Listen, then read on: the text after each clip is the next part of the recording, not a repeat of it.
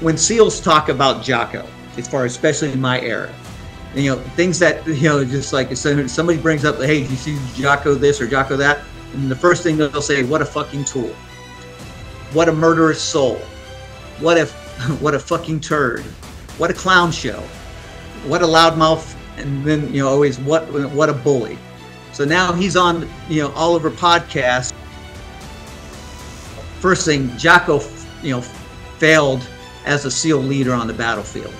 I mean, he made the situation worse. He made more enemies, and he got good Marines, good SEALs killed, in this action. Tim Szymanski got reprimanded. He tried to stage a fight between, Delta and 6. So they went off the reservation. They were basically, there was multiple stories where it's called the Four Corner, well known within the SEAL community, that Chris Kyle, was on top of a mountain, on top of a house, and he starts shooting. The other gunners that were watching all the other four corners, because they were out there by themselves, just like, okay, let me get over there and get some, because you're a sniper, you need to kind of focus on. And as soon as Chris Kyle moves to the other corner, he starts shooting over there. The guy that basically relieved him at that corner where he was shooting couldn't find any legitimate targets. He just left the corner where Chris Kyle just went to. Chris Kyle starts shooting over there. So another, just like, well, let me go there and see what Chris. And Chris moved to all four corners, taking shots and shooting innocent people, and there was no legitimate targets.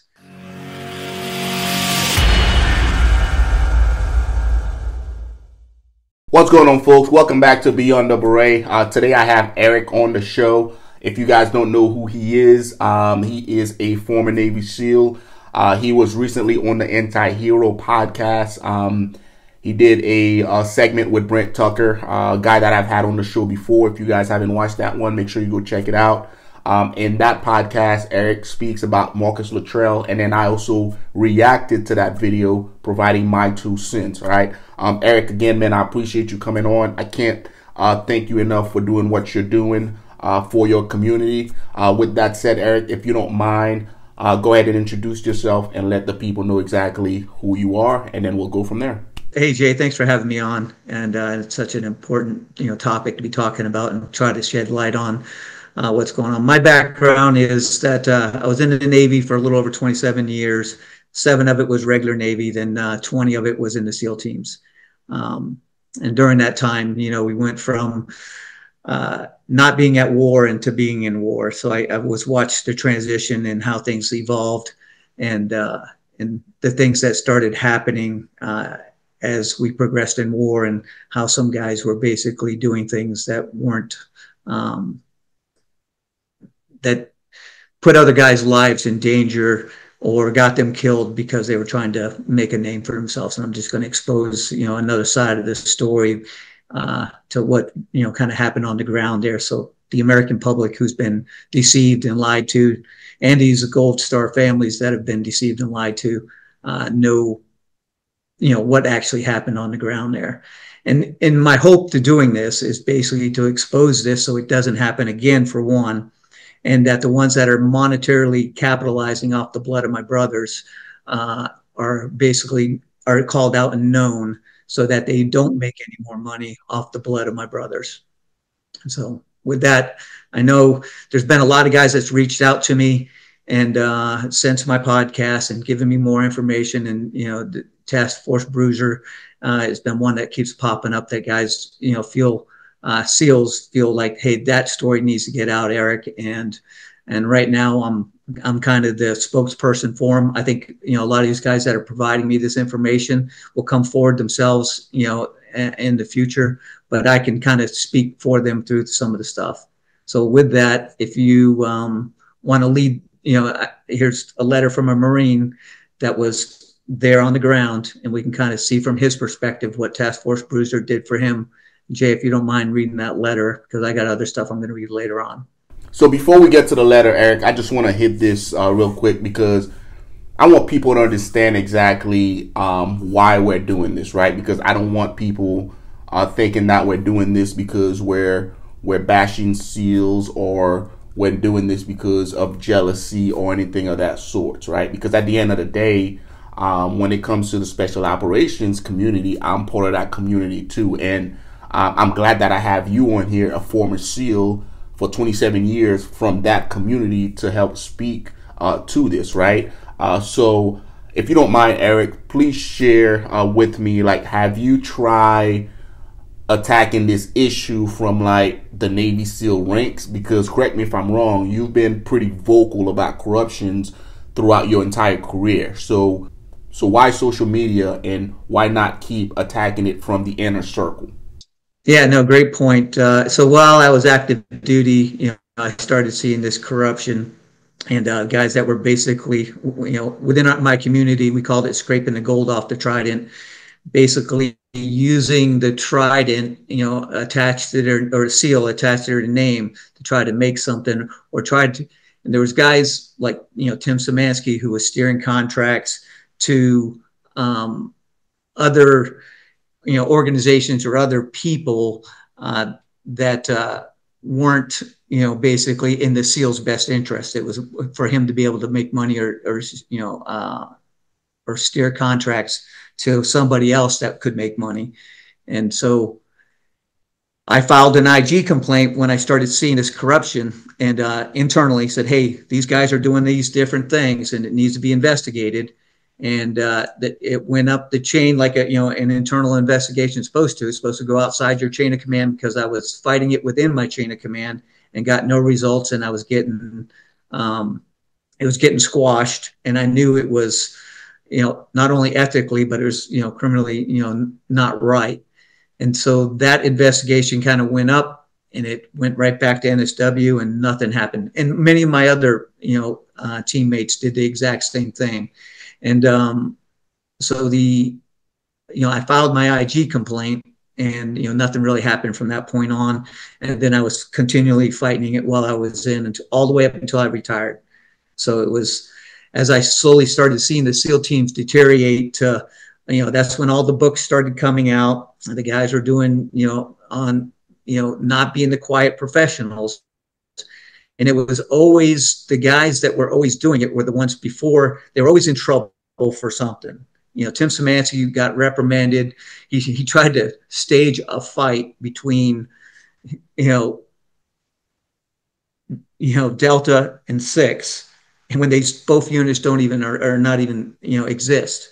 And so as far as out here, so him and another SEAL tried to basically promote a fight. So he got in trouble for it. Both commands shot that, when he was trying to push this thing, shot it down. He got a letter of reprimand in his, in his record saying, you're an idiot. Don't do stupid things like that. But he was really, it was a small slap on the wrist, but it kind of showed, his intent. And that was before 9/11. Then after 9/11 happened, so everybody's, these poor performers, to realize that, Tim Szymanski is a poor performer, and there's lots of other team guys that he surrounds himself that are also all poor performers. All the top-notch guys were going to war and doing great things, and making a reputation that the SEALs would be proud of. Well, Tim Szymanski, basically, takes these guys that were kind of the bottom of the barrel, surrounds himself with them, gets them promoted. Well, because he's an officer, and gets these guys the right fit, evals and fit reps, and gets them promoted. When a lot of these guys were not only kicked out of the team, but some of them had like 3 DUIs, issues with drugs. As far as it was surprising to everybody around that, of all the people that you can pick to surround yourself with, as far as that, Tim Szymanski was picking these guys. And so these guys, as they progressed up the chain, and I'm talking about Scotty Keltner, was the other guys, Cooper, Dave Cooper, all these guys had problems throughout their whole career. Now that they got advanced and they got into leadership positions, just like Tim Szymanski did, he now was getting to where he was put in charge of operations. So that's when Roberts Ridge happens. Roberts Ridge, if your viewers don't know, that's when we, Tim Szymanski says, tell Slab, Brett Slibs, Slab, everybody's nickname. I know a butcher's name. And the nickname now is Roberts Ridge. Slab tries to get it pushed 24 hours because he doesn't want to land right on top of it. He wants to do somewhat of an offset. Since you're doing a recce, you never land on the X. And this is standard protocol. This is SOPs. Everybody knows if you're doing a recce, you need to basically, be a mile or two off, have a huge terrain feature in between you. You never land on the X where you want to basically set up an observation location because you don't want anybody to know you're there. You're a small unit. Slab tries to bump it 24 so that because they got behind it, the schedule of being there. And Tim Szymanski says, nope, go do it now. So they tried to land on top of the mountain. As soon as they start to set down, they see that it's got people up there. The helo pilot sees there's donkey and it's like, wait. Then all of a sudden they started getting shot up, as they're coming in for that approach because they were heavily fortified, which everybody else knew. And I don't know how Tim Szymanski didn't know this. So they start to land, and that's when Neil Roberts falls out of the back of the helicopter. And that's when the helicopter has to veer off, and it basically does a controlled crash landing further off.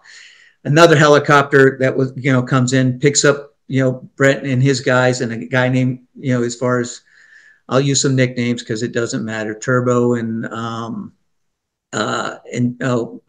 John Chapman, who was the combat CCT guy, who was basically close air support Air Force guy for us.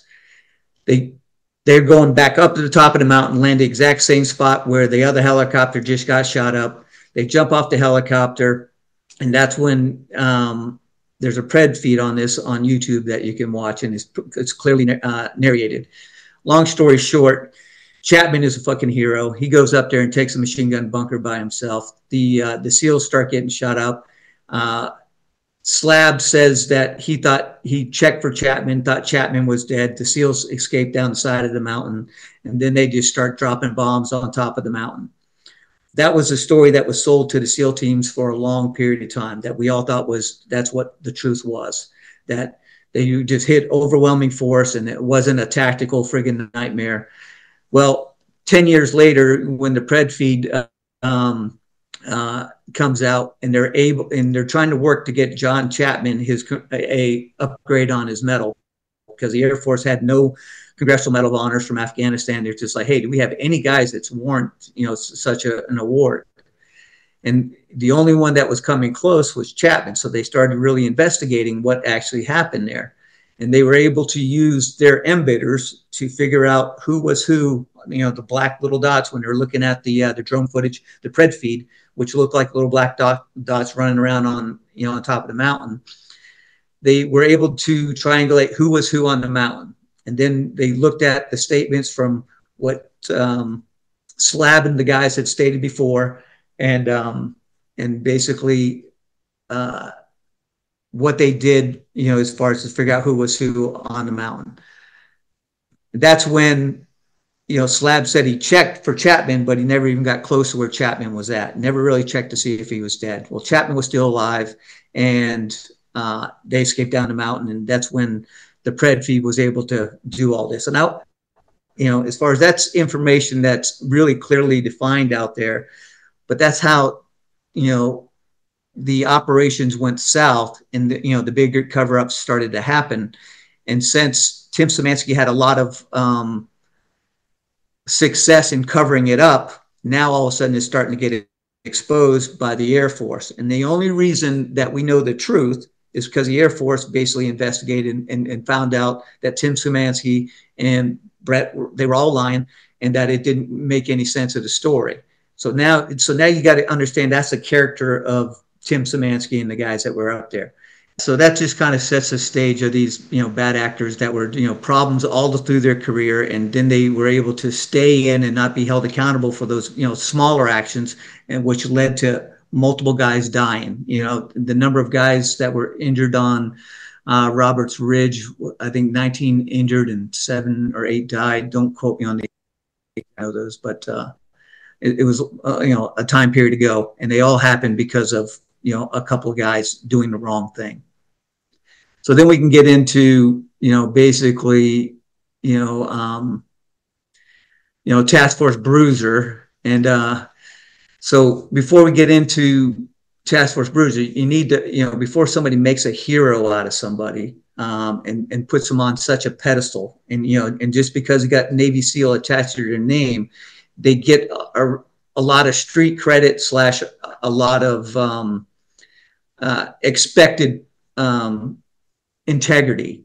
And so it's going to be hard for some of these people to understand that, hey, within my community, there are some SEALs who have been deceiving and lying to the American public about what they did. And worse, they've lied to the Gold Star families and made changed the narrative of how their son died, to make it look like that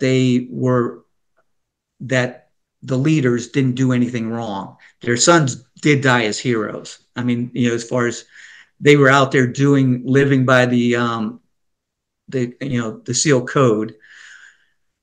So it's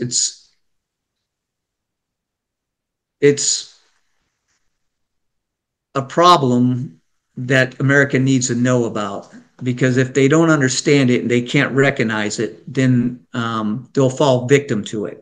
And that's why these guys are having so much success on the media and on the, as far as the social media and everything else, and why they're able to monetarily capitalize off the blood of guys that they shouldn't even had into those situations. With all that said, Eric, let's jump right into this letter that was sent to us by the Marine XO, and then we'll go from there. All right, I'm going to read this letter, guys, and I'm also going to put it in the description box below so you guys can read it yourself. All right, let's jump right into it. As the company executive officer for India Company, 3rd Battalion Marines, I deployed as an advanced party to Ramadi in January 2006. Our company was stationed at Camp Blue Diamond, and our Battalion Command Operations Center was Hurricane Point. We established observation points including Horea, Hawk and others. The Battle of Ramadi was underway. We established good working relationships with local civilian leadership figures, sheiks, in the first part of our deployment. We worked to gain their trust and cooperation and had regular meetings. In the middle of our deployment we were told that US Special Operations Forces were operating in our area. We cooperated with Delta and operated with them. They showed complete professionalism and we worked together on securing the Ramadi Hospital. There was another group of SOF in our area. They were SEALs from Task Unit Bruiser. They were extremely unprofessional and consistently broke rules of engagement, standard operating procedures, not announcing their presence, arriving and departing our area of operation, posing great risk of fratricide and friendly fire scenarios. I talked to Task Unit Bruiser's lieutenant directly about it and was completely disrespected and ignored. Kilo Company held ground near the government center. It was an active area and they had observation posts set up to beef up security. The Kilo Company XO warned myself, and other leaders at our Command Operations Center that Kilo Company had been in the neighborhood east of the government center and witnessed the SEALs kill an elderly man doing yard work, raking rocks, and upon searching the scene and finding him unarmed, the SEALs rolled his body up in a rug and threw it over the wall around his property. We were informed of this as a warning and told to be ready for the local retaliation. We knew this would have repercussions. Immediately following this we lost a Marine in 3rd Platoon who was shot in the head on what was supposed to be a normal patrol at the time. Direct and indirect fire saw a surge, and the intel reporting on our wounded and killed in action confirmed this. The local sheiks immediately refused to meet with us and told us that more retaliations for the killing of an innocent were coming. All of our crucial relationships we had developed with the local Iraqi civilians in our area were destroyed, and given the enemy that we were fighting, developing relationships was a mission-critical task. We saw an immediate increase in improvised explosive devices and had to change tactics, logistics, and all movements. We could no longer foot patrol our area while the SEALs were in our area of operation. It became too dangerous. We could only establish and monitor observations points for ambush and bomb setups. Our translators continued to seek information from the locals and tried to get leadership to meet with us. They confirmed that this was a retaliation to the killing of an innocent elderly man. All of our company leadership compared intel and tried to put the pieces together for a solution. We all knew of Task Unit Bruiser, with their signature Punisher skull patches, was causing mayhem in the area. They were gut-shooting women from their firing position of the hospital, killing unarmed Iraqis, and not cooperating with U.S. forces on the ground to deconflict the battle space. It was obvious that they were not only directed to act in the manner which they did, but were also protected by their leadership, because the combined leadership of 328 and other local units were reporting Bruiser's wild and wanton acts of violence to their own chain of command, as they were resulting in Marines getting killed in retribution attacks. But our reports fell on deaf ears. We lost 36 Marines. The vast majority of those losses were only in the middle months of deployment when Task Unit Bruiser was present. Years later, after trying desperately to put all this behind me, I was asked if I knew who any of those individuals were. I was shown a picture of them. Little did I know that this group that had created so much havoc had become famous. I pointed out their lieutenant immediately as the one that I had talked to in order to rectify this problem, and he would not cooperate. I had words with trying to get cooperation from them. That person was Leif Babin. I had deployed previously in 2004 to Haiti, and 2005 to Iraq, and worked with SEALs previously. They were outstanding. The unprofessionalism displayed and violations of rules I saw from Task Unit Bruiser was startling and extremely concerning, especially given the deadly cost to U.S. forces. So with all that said, Eric, what are your thoughts? And if you want to get right into what you and I are here to discuss, and then we'll go from there. Okay, so there was another task unit there before Task Unit Bruiser gets there, who had great success, and that's why the Marines were they were able to patrol their AOs, because we were going out after guys that mattered as far as, and we would it wasn't just, it was capture, it was kill capture, and we were capturing guys that led to bigger targets. And so those guys were making that AO a lot safer, and they had great success. Then Jocko comes in, and he sees that the bar was set pretty high, and those guys had so much success that he thought that the only way that he could beat their record is getting more kills, and so it became a body count. So first thing, Jocko failed as a SEAL leader on the battlefield. I mean, he made the situation worse. He made more enemies, and he got good Marines, good SEALs killed, in this action. So that's why, the American public needs to know that they've been deceived by this guy who has no empathy for human life whatsoever. And as I move down, kind of going through, so when SEALs talk about Jocko, as far as, especially in my era, things that, just like somebody brings up, hey, do you see Jocko this or Jocko that? And the first thing they'll say, what a fucking tool. What a murderous soul. What a fucking turd. What a clown show. What a loudmouth. And then, always what a bully. So now he's on, all over podcasts, basically saying what a war hero and what his guys did, and how hard their deployment was. And what all he did was basically let his guys loose. And, Chris Kyle, who was,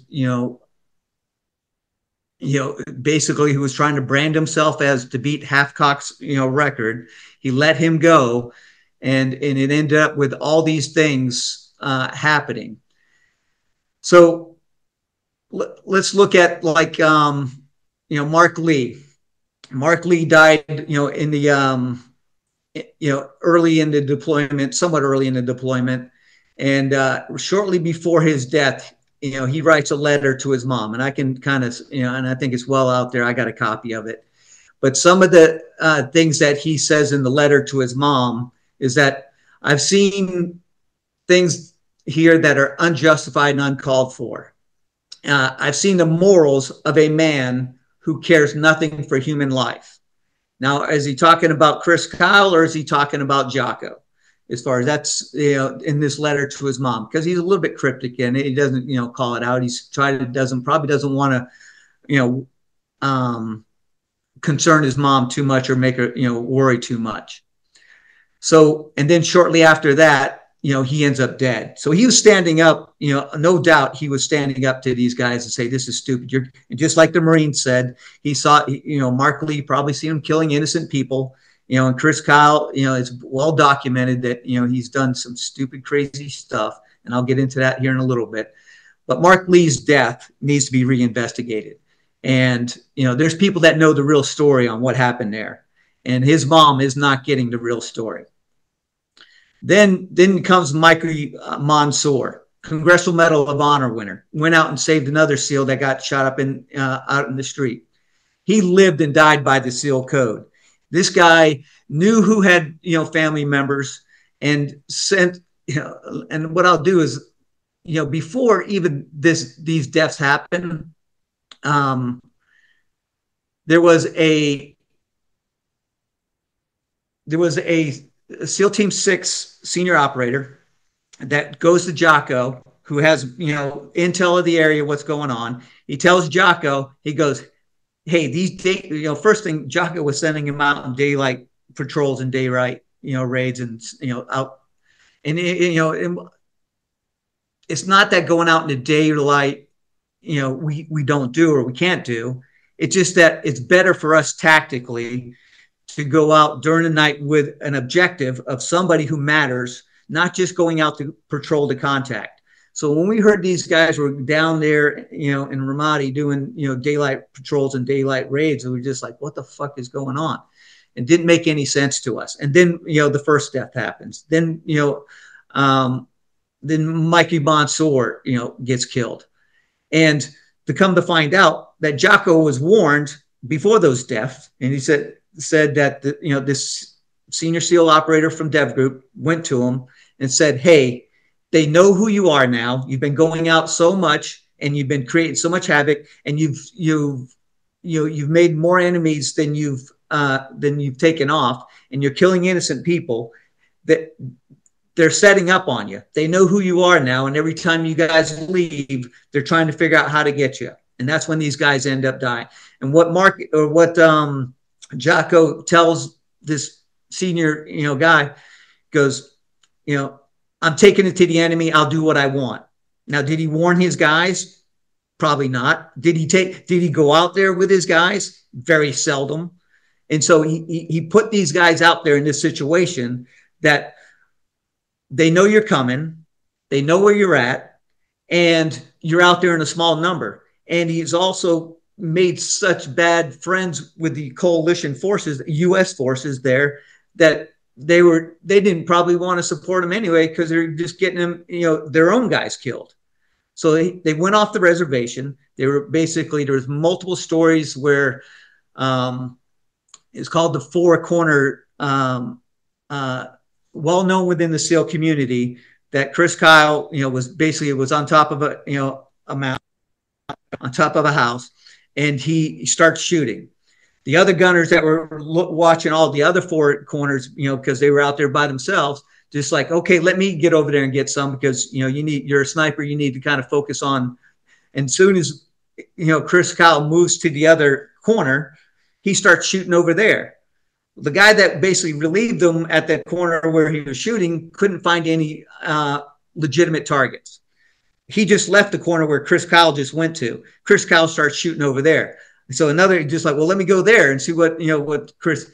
No, and Chris moved to all four corners, taking shots and shooting innocent people, and there was no legitimate targets. There was another time when Chris Kyle bragged about shooting a guy who was holding a kid. I don't know if it was a little girl or a little guy, but shot through the kid to kill the guy. I mean, this guy is a psychopath, and Jocko let him loose, and Jocko has no empathy and didn't care about his own guys. So this is what kind of happened on the ground, and I don't think the Gold Star families know that how Jocko set their sons up pretty much to die. And the only ones that that stand up for Jocko or basically back his story is guys that are on his payroll or guys that are basically somehow benefited.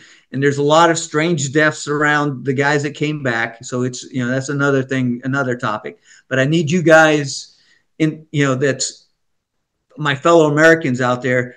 You don't need to put this guy up on a pedestal, and you need to start asking these questions. So I've gone on for a little bit. Jay, you got any questions on what I've covered so far? Yes, Eric, I got a quick question. So while he was in country, what position was he in? Was he like a platoon commander, or like what was his position during this actual deployment? He was a task unit commander. So he had two platoons. He should have had two platoons under him at that time, but I'm not sure if it was two or one. He should have had two platoons under him. Gotcha. And below him, then he had two lieutenants in charge of those two platoons. Yeah, he had Leif Babin and Seth Stone, who that's a mysterious death too. And so there was, and I think there was another junior officer who was there. Gotcha, gotcha. So at the end of the day, then he was the highest ranking SEAL officer in that AO, right? No one else essentially could check him, correct? Yeah, and he didn't fall underneath Jace, the Team 6 guys that were basically warning him and hoping it was getting to his guys. But obviously his guys, his guys were complaining to him. And I think the only time that Jocko went out is when he got shamed into going out, because if you're sending us out there, you need to go out there with us. And I think he did it one time. And that's another story that's, I don't have two source reporting on, but something shady happened on that thing too. Once I get two source, which is, there's more guys, and that's what you need to realize, that these guys are lying about everything, but the truth is slowly getting out from these guys, and I hope this is encouraging to them. And honestly, they need to be safe. The best thing you can do is come out and tell what you know, because then you're not a threat anymore. As soon as you hold something back and you're a threat, that's when, we need to eliminate that threat before that, it becomes a known, thing. So these guys that are holding back information, it's in your best interest to, come forward and talk openly about what they saw and what they happened, because it's interesting what happened there. Yeah, gotcha.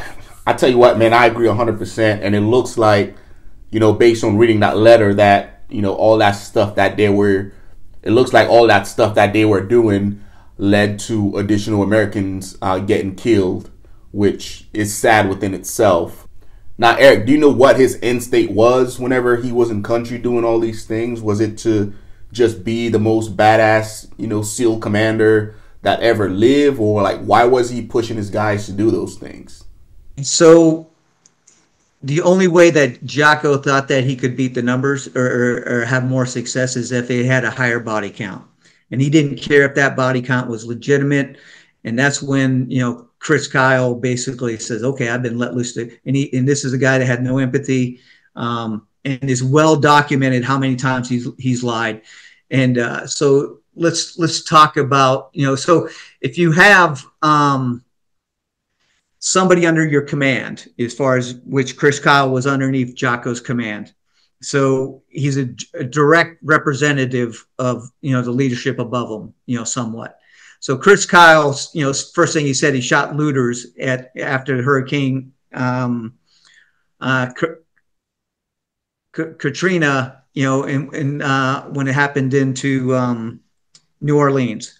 He said that he shot looters that were basically stealing stuff, just like false. And who would claim such a claim that he shot looters, that were basically in a desperate situation, and try to make that seem like it was something to be proud of. Then the next thing was that the command had to intervene multiple occasions because he, was abusive to his wife, and that's well documented. So he's, he has no empathy for, for anybody, pretty much. Then he bragged to his teammate about shooting, like I said, shooting the kid, while the guy held her. That was everybody heard, a lot of guys heard that story. He talked about it to kids and buds. It was just stupid.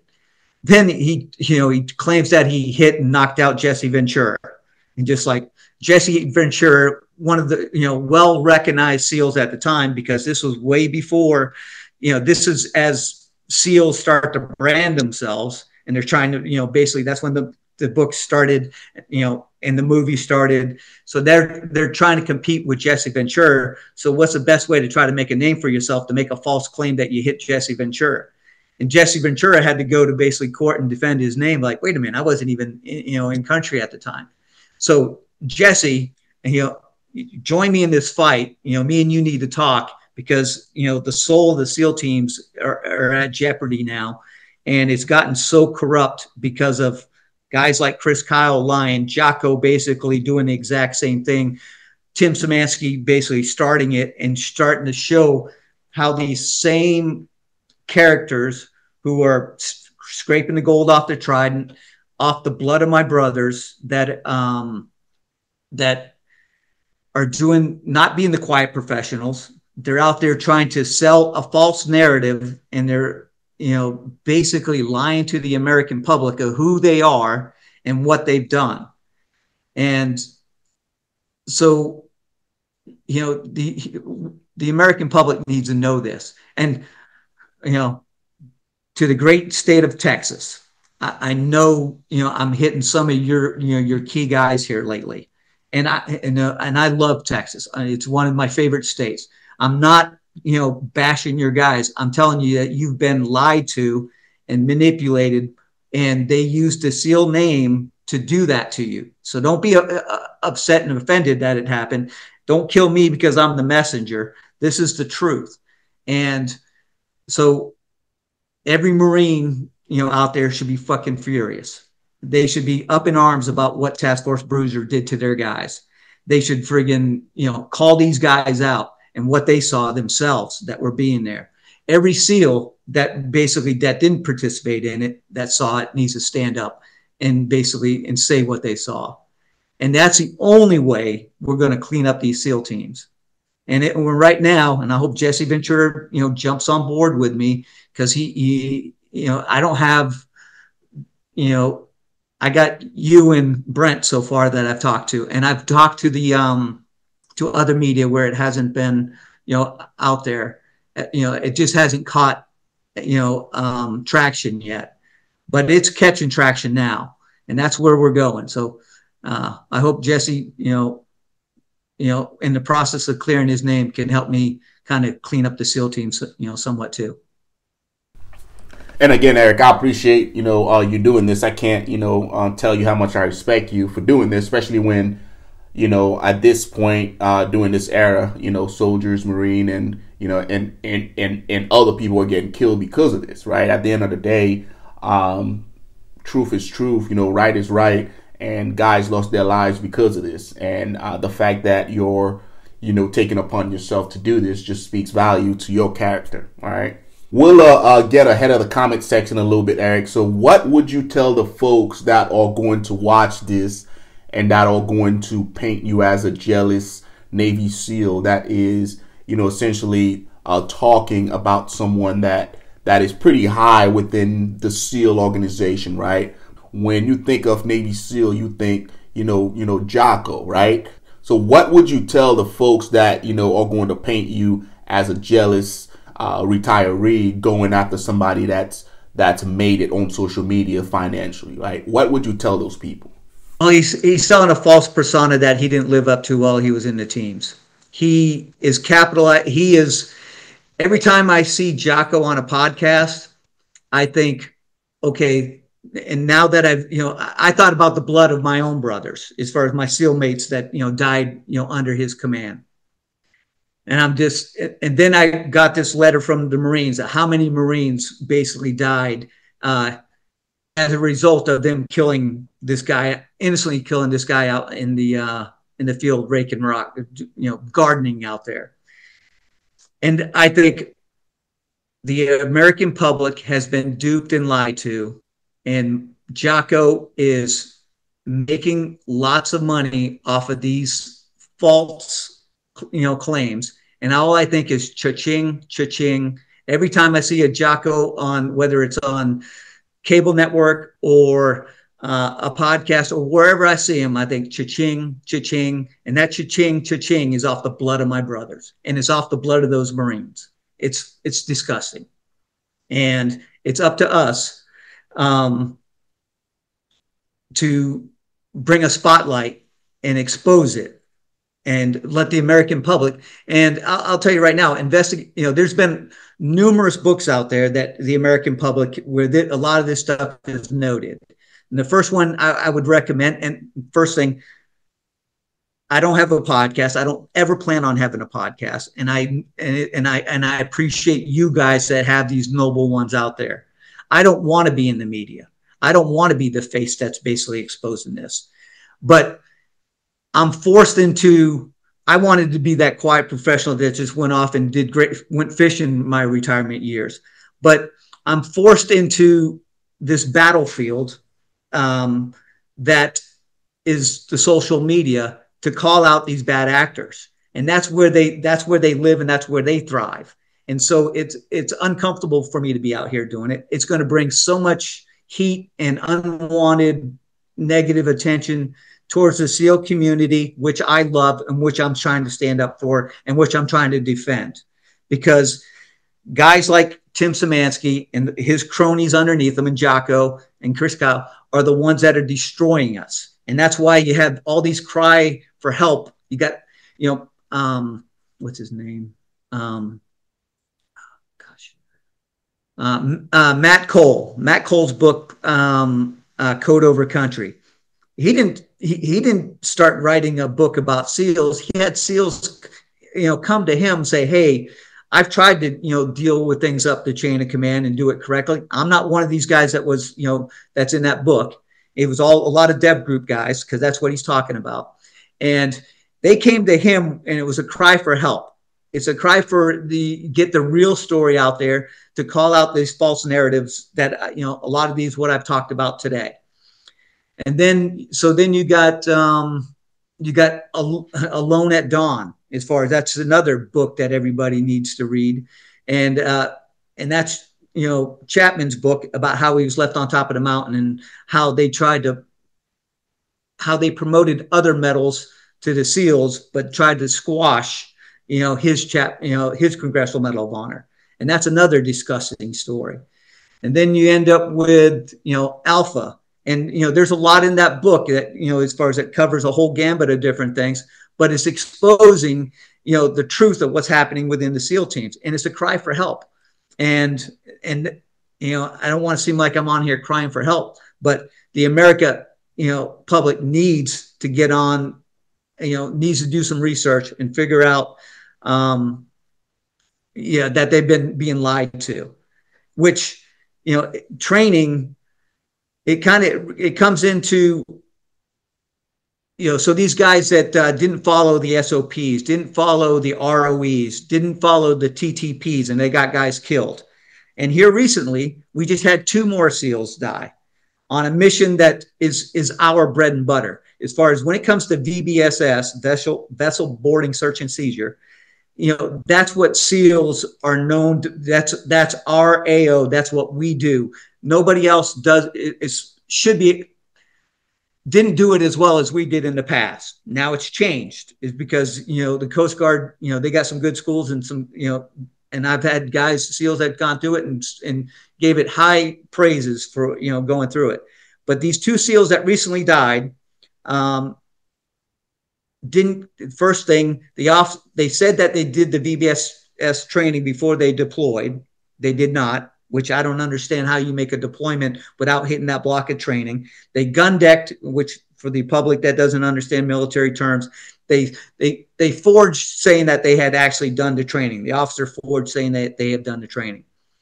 Then they get out there, they're tasked to do it. They start to do it. They wanted to abort the mission, but another senior officer, just like Tim Szymanski did to Slab, said, "No, you're going to land there."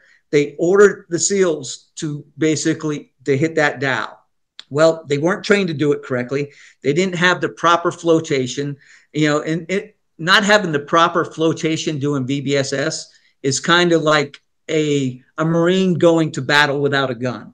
I mean, when we're in the water, we know how inherently dangerous it is, and what we're carrying, and how you can be knocked out, and how things can get, kind of crazy just trying to, get on board a ship. And so if you go in the water, you're going to float. And we do what we call dip test. It's just a standard operating procedures that every SEAL knows.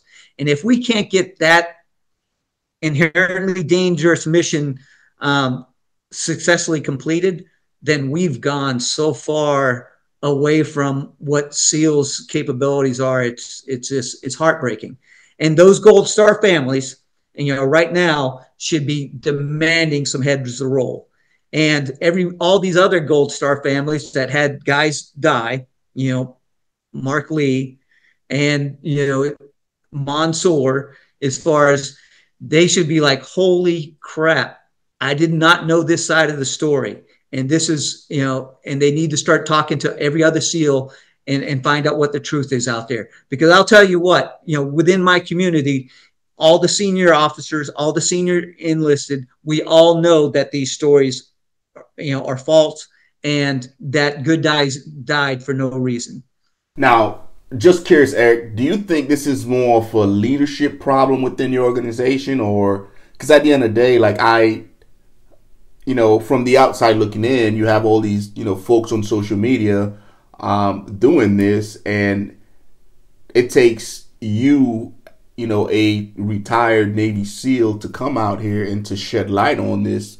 And I'm just curious, like, why aren't the folks that are currently on social media, like, why aren't they shedding light on some of the things that are taking place within your former organization, whether it's the stolen valor aspect of it, or shedding light on the lack of leadership, within the organization that led to these 2 SEALs dying recently? Like, why do you think they're not talking about that?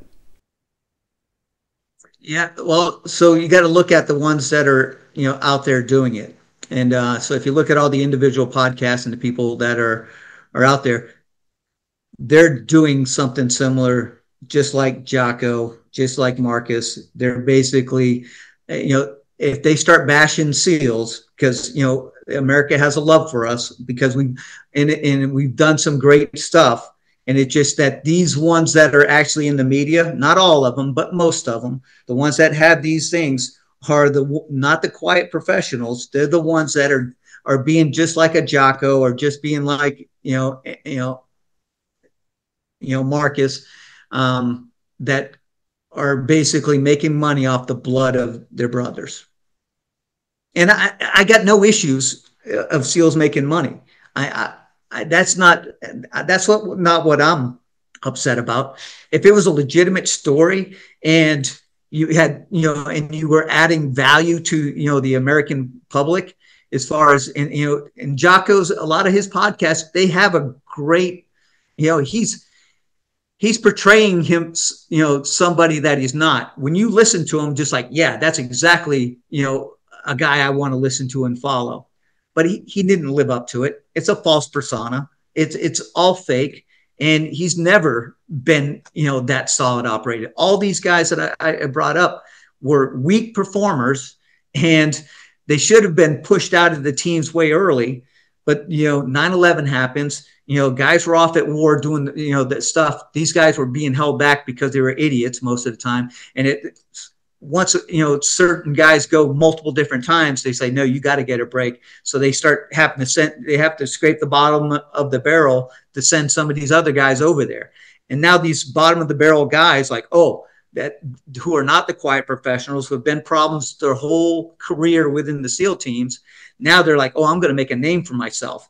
And they think getting guys, a body count, is success, which it is not. You got to get the right people off the battlefield. That's, that makes a difference. You just don't go out there picking gunfights that you don't need to get into, and you don't need to make enemies when you have enough of them out there already. Yeah, I agree 100%, Eric. Because when you're out there, racking up body counts and taking out, taking out individuals that aren't enemy combatants, right? If the local population is going to want to retaliate and start targeting you specifically, and that's going to lead to, situations that, didn't have to happen, to Americans dying that didn't necessarily have to die. It's a very slippery slope to go down. Eric, do you think that the current situation that happened with the two Navy SEALs that recently died during the VBSS incident, do you think that has anything to do with social media as far as the narrative that is out there with the books and the movies and the brand? Do you think that has anything to do with the latest incident? Well, they weren't able to control the narrative on this one. Well, they did for a little while, and that's just something else. As far as a lot of these truths never came out. As far as a lot of it's been investigated and looked at, but it got squashed for whatever reason. And so it took when I say internal investigations within Naval Special Warfare, as far as there was good guys trying to clean this stuff up and hold these guys accountable, that went nowhere. Investigative reporters who came in later and investigated, that's when things were forced to be dealt with by, I'm going to say, the big Navy and NSW. They finally had to start doing something. This one here, and it was funny because I got that questioned on on the Anti-Hero podcast. I just like, hey, what about this VBSS thing? And I said, I don't know what's that story. I just know there's something inherently wrong with it. And there's something. So if you look at that podcast, I said, there's something not right about that story. Well, here recently, I think only a couple of days ago, an article came out and everything that I stated to you, that they gun decked their certification, that's saying that they had done it. They tried to abort the mission, but the SEAL commander, pushed them to do it anyway. They didn't have the proper flotation. They didn't follow the proper SOPs and TTPs. All these things that have happened time and time again are happening again. And it just like with Red Wings, as far as extortion. So when I brought up like Scotty Keltner and Dave Cooper, who were Tim Szymanski's cronies, who had problems, multiple DUIs, drug issues, whatever. Those guys basically are big players in Extortion 17. So these turds in our community that Tim Szymanski and other leaders allowed to promote and push up as leaders are the ones that are destroying our team.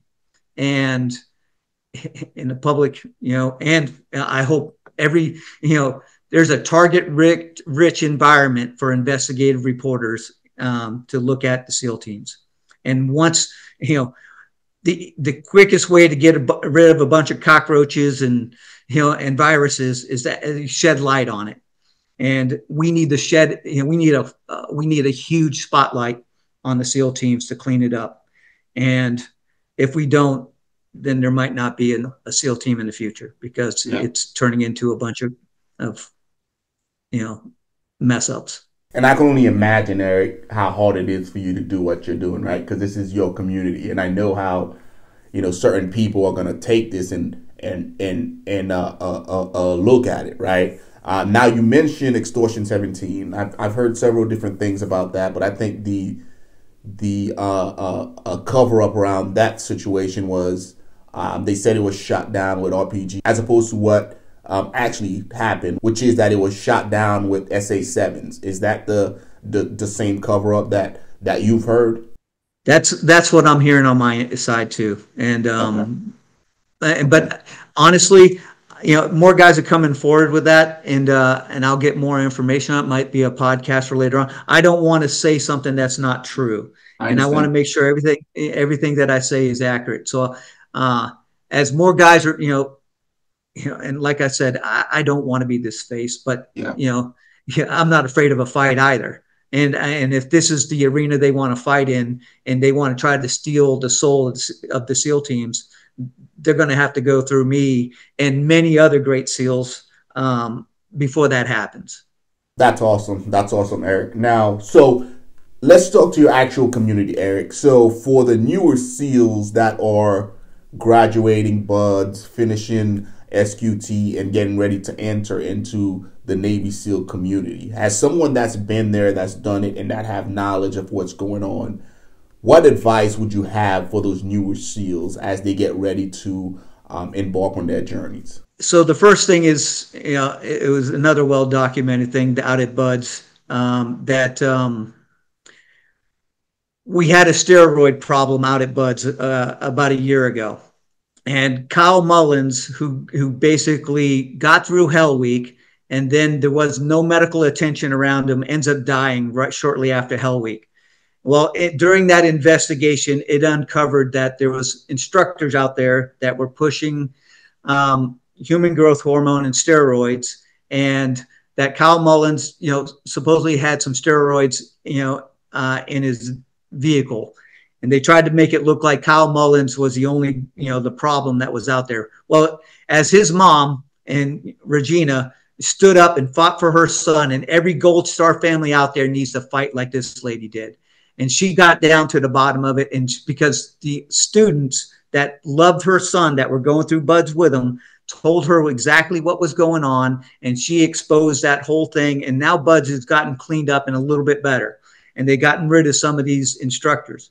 And the leadership that was basically over NSW at that time was, they're like, Buds is hard enough by itself. Now, if you had instructors that are basically now, and getting through it, you get through it on your own merit. But if you got an instructor that doesn't want you to graduate, they can make sure you don't graduate. And then you had, and so before Kyle Mullins, you had Lovelace, who was drowned at the pool by an instructor, and wasn't really held accountable. And this instructor barely passed drown proofing himself, but he was, splashing, water in his face. And anyway, and this kid ended up drowning. So why I'm talking about that is that I want anybody that's going into the SEAL teams to understand that you might run into some instructors that aren't there for the right purpose. And our instructor cadre should be the best of the best. They should be basically the example, and because they could sit there and mentor these kids getting through. And Buds, for a long period of time, especially during war, was a time that, okay, you weren't performing well enough for us to want to take you on deployment, and we're going to send you there. So not all instructors, but some of the instructors weren't the top of the top. And then there were other ones there that were basically war fighters that done, several deployments, and they just needed a break to get things set, for a reset. And those guys are great. But unfortunately, there's some other ones out there. So as a student, you need to be able to recognize who's who, and realize that you might run into some problems. Gotcha. It's hard for me to recommend somebody to do it at this point, and it's sad that I can't. Because I'll tell you what, it was one of the best, it was one of the hardest and best time of my life. I looking back at Buds, I got such fond memories. Looking back at my time in the teams, all the way up until I ran into Tim Szymanski, my career, loved it. Thought it was just great. Some of the greatest people on this planet are Navy SEALs, and they mentored me, and I'm proud to be one of them. I am absolutely proud to be one of them. But until Big Navy, until the American public, starts calling these bad actors out, and my fellow SEALs that know all this to be true start doing the exact same thing, it's going to take a little while before it gets cleaned up, before I recommend somebody actually going. And it's fucking sad. Now, we all know that anything that happens within any organization starts and ends with leaders. So what advice would you have for the leaders that are currently within the SEAL teams? If you don't start calling out the leaders that are bad actors, that are basically trying to promote themselves, and they're not there for the welfare of their teammates, and they're positioning themselves for a job afterwards, as far as, especially if it's a branding type job, and they're trying to steal the accolades of the SEALs underneath them. If you don't start calling those guys out and weeding them out, and the guys that have significant problems, that have gotten guys killed, and calling them out, if you don't start making those corrections, there will not be a SEAL team in the future. That's awesome advice, Eric. Now, if you had it your way, how do you think that the guys that are currently out there, if there was a way to actually fix everything that's been done, whether it's your Marcus Luttrell or your Rob O'Neill or your Jockos, like how and is it possible for them to make this right? Would it be as easy as a Marcus Luttrell coming out and saying, hey, you know, all this was false, I was made to do this, or a Rob O'Neill saying, hey, I didn't shoot bin Laden? Like, what would that look like for you? So let me talk about Marcus. First thing, Marcus, you know, in my last podcast, you know, the truth is going to set you free. You were used as a pawn, and as soon as you say, you know, start explaining to everybody, this is what I was told to do, and this is why I did it. These are the decisions I made at this point. It's gonna, you know, it's gonna get your soul right with yourself, and you're going to be a happier person. And that's an honorable thing. So I'm okay with that. When it comes to Rob O'Neill and, you know, and Matt Bissonette and, you know, and Red and who actually shot Osama bin Laden, I'm at lost. I wasn't down at Dev Group. I don't know what the truth is, but I'll tell you what, those guys down there do know. And I wish that so the worst thing you could do to a SEAL is pull his trident, especially an active duty SEAL. I think there should be more tridents pulled, and as soon as they're pulled, it should be basically you're on this list of tridents that were pulled, so that you can't go to another agency with your SEAL credentials and say, "Hey, I was a Navy SEAL down at Dev Group. You know, take me on as, you know, a contractor," and they don't know the history. They don't know that this guy's, a football bat. So the same thing needs to happen to the guys that are out in public, that are not living up to the SEAL ethos or the SEAL code. And, you know, put me under that spotlight. You know, say, oh, hey, Eric, you're out in the media. We don't like what you're saying. We're going to have a board and we're going to decide if we're going to pull your trident. And, you know, as far as, I'm going to go up on that board. That type of scrutiny needs to go to everybody that is out in the media. And if we can't do that to our own, and we can't clean our own house, whether they're still in or if they're out, we can't do this, then if we can't clean our own house, how can you guys ever trust us? I mean, after the Melgar situation, you know, how sickening is that? As far as fucking two SEALs, you know, kill a Green Beret, and then they try to hit on the wife, and that whole story, you know, that's another book and story that needs to be well told and well, you know, explained, because and it's mentioned in Code Over Country, but it's just sick what those guys did. And if you look at those guys that did it, and if you look at the direct, leadership, you'll find out that probably Tim Szymanski had, some to do with, promoting those guys, or at least, the other guys that he promoted underneath him have something to do with it. If we don't clean house like that, there's not a lot of hope for the SEAL teams. Yeah, because I know within SF, like, you do anything crazy, the command just pulls your tab, right? Because it's one way of keeping everybody in line. If you know that you risk losing your actual tab if you get out of line, then more than likely you're not going to act up, right? And since they started doing that, everybody within the regiment, for the most part, has gotten their shit together. And again, Eric, I appreciate you coming on and actually taking this fight on. Now, before we conclude this, is there anything you want to talk about, Eric? Is there anything you want to discuss? No, when you brought up the younger generation wanting to come in, and I mentored a lot of guys that were basically trying to go to SEALs, and we were getting a lot of questions as far as about steroids, and because it was an open, it was just me and some younger guys, actually me and a couple other SEALs and some younger guys, and they're like, "What's your stance on steroids?" And I was just like, "Well, first thing, I didn't need it to get through buds."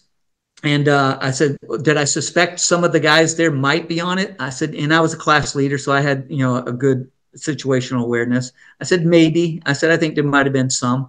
I said, but it didn't help them perform better. And I said, it actually, their aggression, they didn't make the proper shoot, non-shoot decisions sometimes. They didn't handle their aggression right. And I said, that's just one aspect of the steroid situation. The other one is that if you have to use those to get through something, then it's a mental crutch that you need something else to succeed. So it makes you mentally weak. And it basically, you never really get a chance to challenge yourself.